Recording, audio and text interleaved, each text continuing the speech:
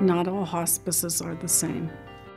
I wanted to come and work at Hospice of Central PA, especially after they had cared for two of my family members. My father-in-law was cared for at Carolyn's house years ago, and then more recently my sister was cared for in the home. She had had a brain tumor, and hospice stepped in, helped us care for her, and I was so impressed with the care, the quality of the people that cared for my family that I wanted to become part of that.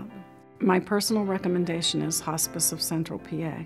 For whoever is the caregiver of the patient, it provides them great support to know they have someone that they can call, someone who's coming to see their loved one, to help them know or reassure them that they are doing the right thing, the best thing for their loved one. Ask for Hospice of Central PA by name.